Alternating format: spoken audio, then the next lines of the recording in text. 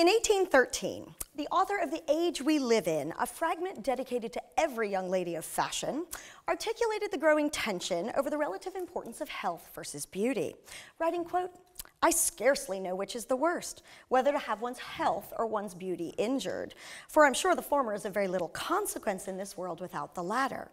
Indeed, I cannot fancy a more distressing situation than that of knowing yourself to be the ugliest person in the room," end quote. This privileging of aesthetics over corporeal soundness was an important aspect of the debates over fashionable life. And by the 1830s, health and activity were deemed vulgar, while languid and listless ladies sporting pale complexions were all the rage. So widespread and accepted was the popularity for illness that it was even mentioned in Tate's Edinburgh magazine as part of the debate over the Great Reform Act as evidence of the bill's necessity. As a reason or a way to break the hold of, quote, people of fashion.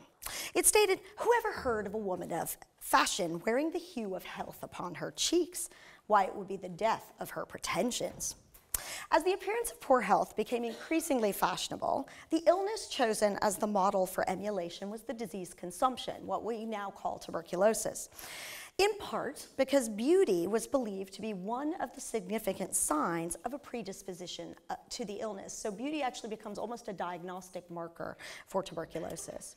For instance, the monthly magazine's accounts of disease in London stressed a connection between a consumptive countenance and, quote, a physiognomy that is in general, especially in females, more than commonly interesting and attractive. It went on to assert that beauty is allied to phthisis, which is again another term in this period for tuberculosis, and that, quote, the qualities which it is delightful to contemplate, it is not always desirable to possess. Those exquisite charms touch on the confine of disease. So during the late 18th and early 19th centuries, cultural ideas about beauty intertwined with the disease process of tuberculosis to allow the ravages of the illness to be presented in an aesthetically pleasing light. Tuberculosis then becomes a site of conflict, a battle between both professional and popular ideologies of disease, a conflict that actually plays out in beauty practices and dress. Now, observation and experience had led medical investigators to conclude that an individual bearing certain characteristics was more likely to suffer from tuberculosis than another who lacked those qualities.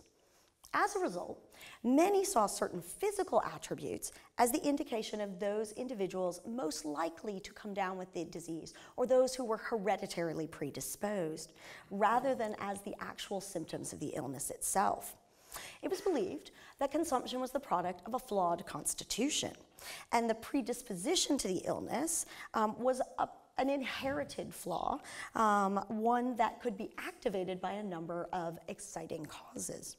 Now, Charlotte Brontë, the one you might be most familiar with, the Brontes as a family sort of afflicted most tragically by consumption, is one that is really, despite the fact that 4 of her siblings in 1849 had already passed from the disease, and the fact that her sister Anne was still dying of it in that moment, Charlotte Brontë, who had real personal knowledge of what a death from consumption wrote, "Consumption, I'm aware, is a flattering malady." Now, I don't know about you, but to me, seeing somebody who is actually having firsthand experience with that and still buying into this idea of it being aesthetically pleasing is really what sort of made me wander down this path. Now, consumption seemed to enhance its victim by sort of amplifying those qualities that were already established as attractive.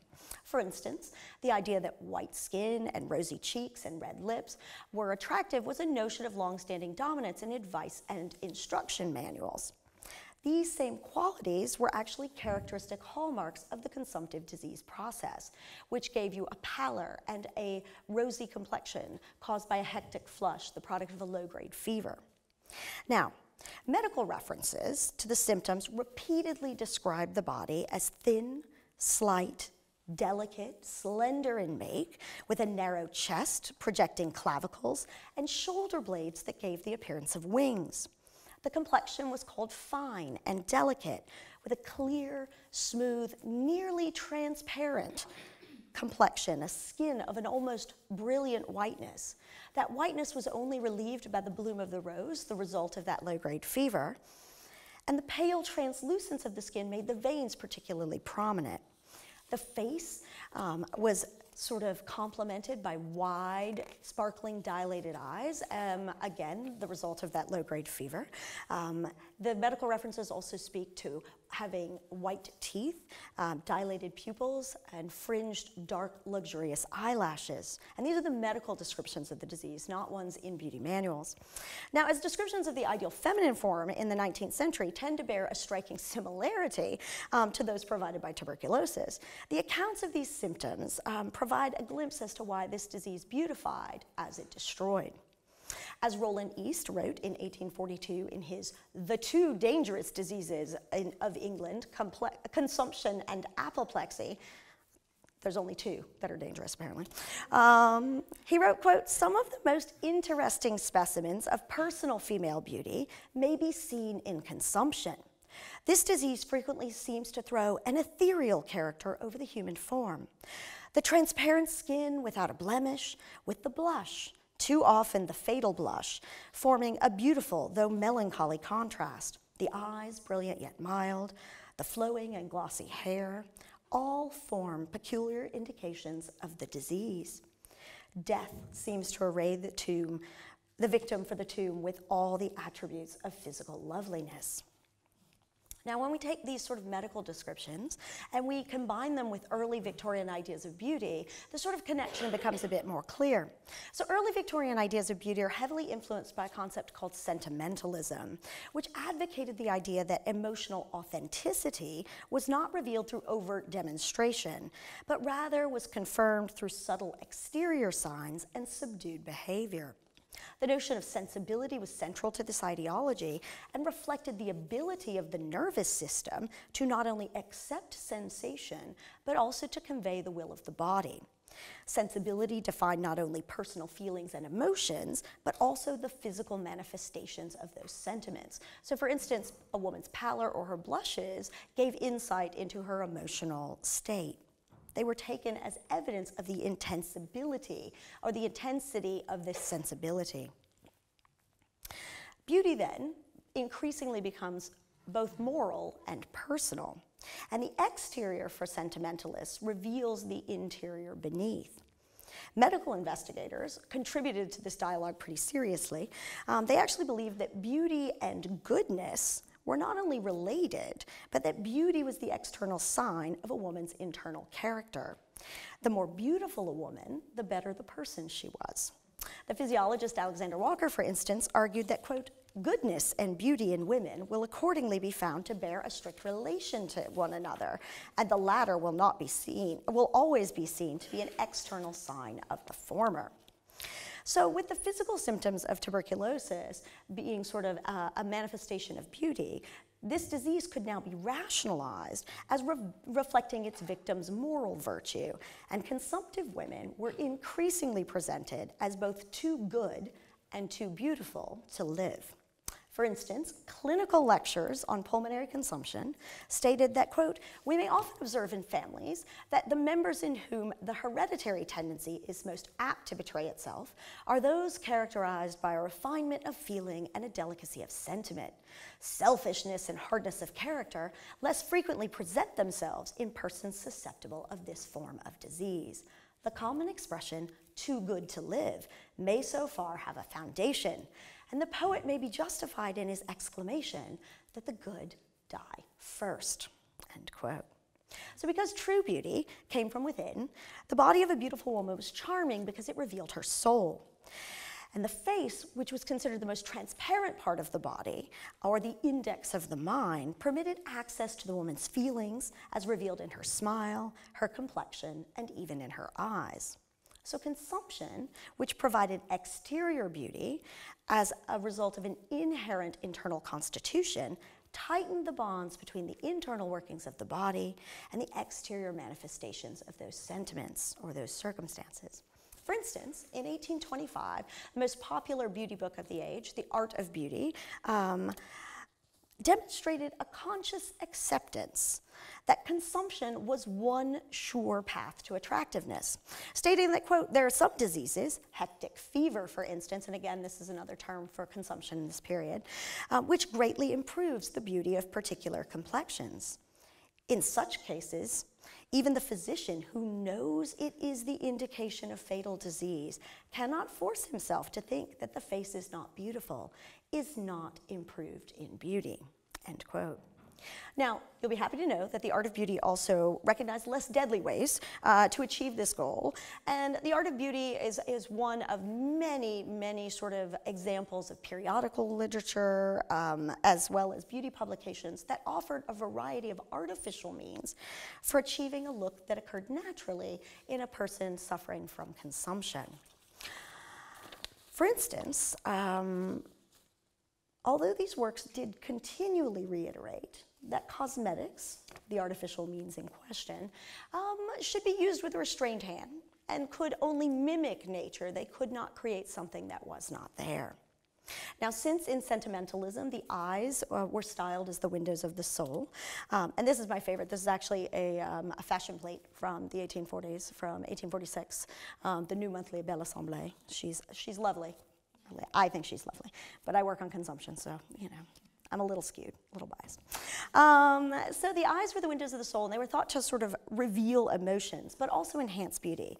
Now, large pupils in particular had persisted as a defining characteristic of female beauty, and it was readily acknowledged by physicians as well as popular authors that this, quote, mark of beauty was rarely connected with robust or general health, and in some instances was a decided indication of bodily weakness.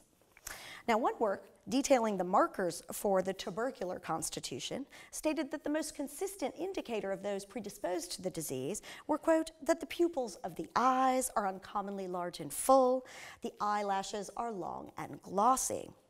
Now, this was a medical treatise, and this is a description from a medical treatise, and this medical author then went on to offer some options for those who did not naturally have this state.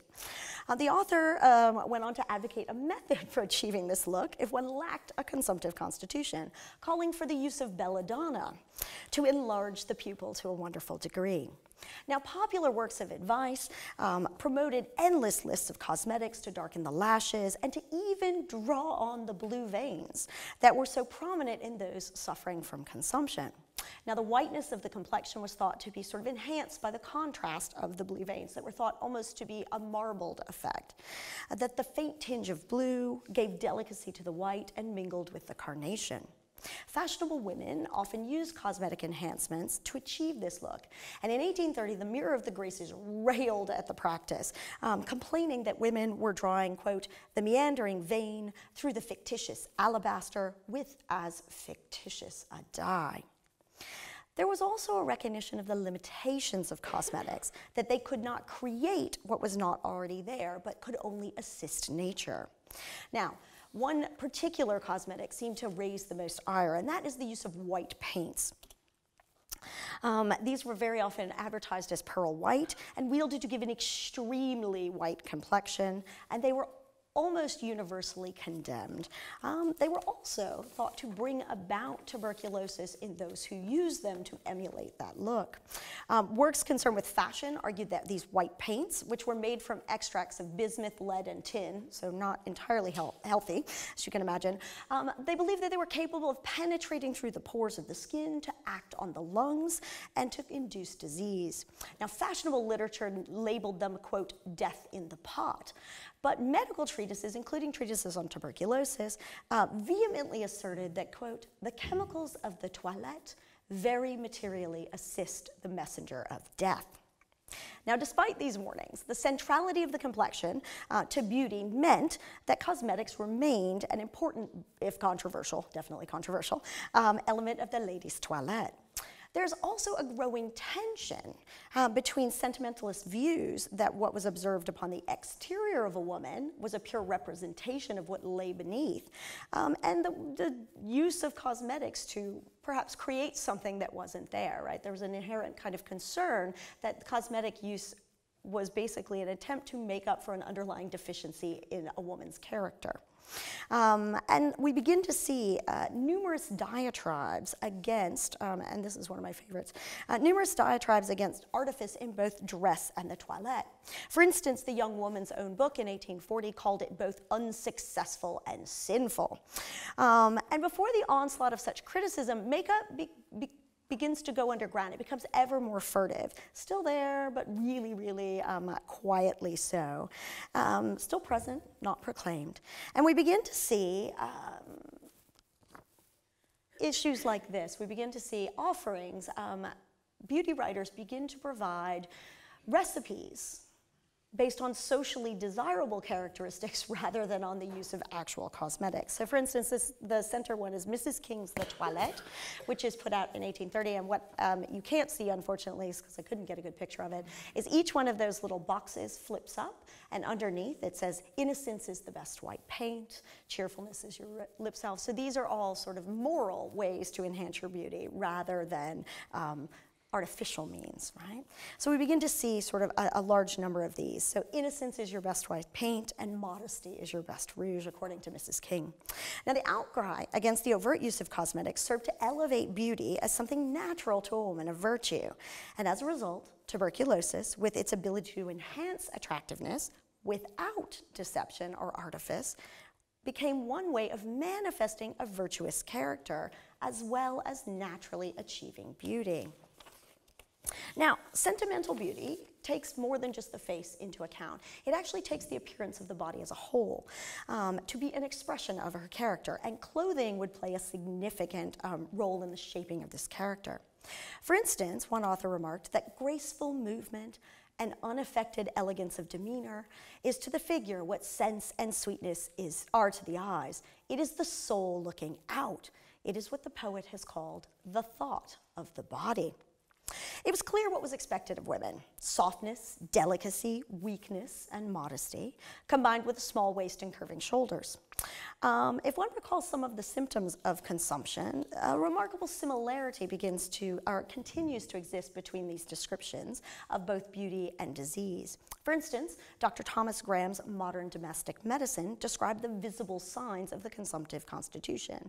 It said, the brilliant whiteness of the skin, the bright redness of the cheeks, the narrowness of the chest, the projecting or winged conformation of the shoulders, and the slenderness of the limbs and trunk. Dress as a fine art acknowledged that these features were integral to beauty and in the female form. Now, on the whole, in the 1840s, sentimental dress, as we're going to kind of call it, the fashionable woman was more demure than she had been and less dynamic than she had been in the decades previous. Her form was slender, her face was pale and free of cosmetics, while her dress was relatively inconspicuous. Now, the constrictive forms of sentimental dress, and they are quite restrictive, of the 1840s were not an effort to distort or disguise a woman's body, although they certainly did distort the body. Instead, the dress was designed to reveal the feelings of the woman who wore it. So over here we'll have the 1830s, sort of a romantic style, and we're going to see this movement into the sort of height of the consumptive chic in the 1840s. Now, the main effect of this new style of dress in the 1840s was a limitation of movement. The dress becomes increasingly tight and close-fitting.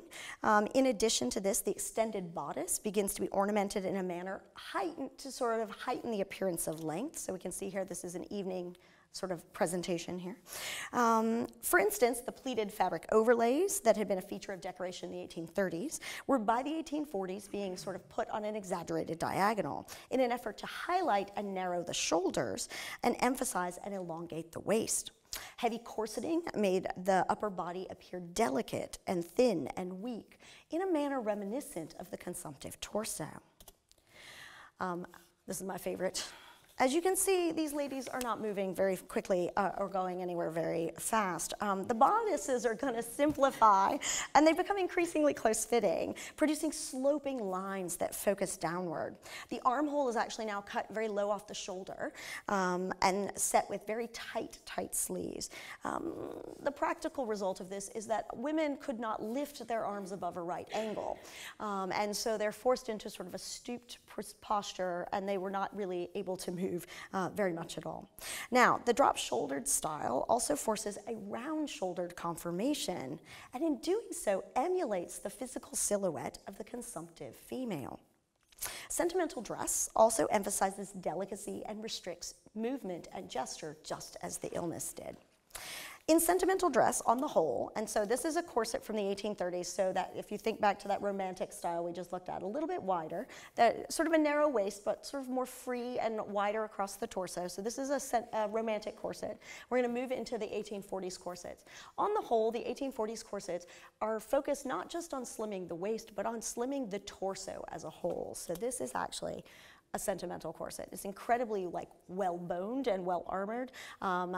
Although this is on a very upright mannequin, we actually put a replica on a human being, and it forces your shoulder blades to pop up and above the top of the corset, so you get that replica of that, or that forcing of the wing-backed appearance. And it also kind of puts pressure over, and so it's going to help enhance that stoop and round-shouldered conformation. Now, these corsets are incredibly important for providing the slimming of the torso that we see really in the 1840s. And the corset remained an indispensable and acknowledged component of style. It was the essential instrument by which women could achieve this look. As sentimental fashions were believed to produce consumption and not just emulate them. So physicians took this up, and they're incredibly furious about the wearing of corsets, particularly this style. There have been diatribes against corsets before, but they really ramp up in the 1840s in particular. And the physical distortion caused by corseting is actually a vitally important link to the disease, as deformities of the chest were actually commonly ranked among the exciting causes of consumption.